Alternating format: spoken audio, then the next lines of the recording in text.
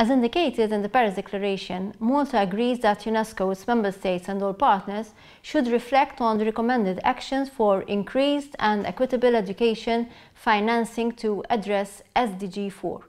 Malta is addressing inclusion of vulnerable groups through continuous dialogue with stakeholders and investing heavily in autism units in schools, the use of Braille and sign language in classrooms, increasing the number of learning support educators, and extended the services offered to vulnerable students when attending obligatory education to post-secondary education, and the implementation of strategies for migrant children and their families.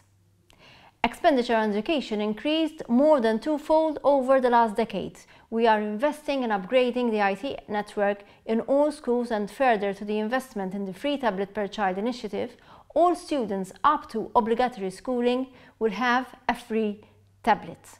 We also introduced catch-up courses and bridge holiday courses targeting those students who were badly affected by the pandemic crisis.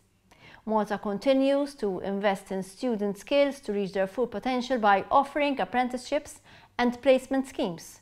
We are investing in recruiting more educators, offer them a career path, while also catering for better lifelong learning opportunities to bridge the gap between educational outcomes and the labour market needs.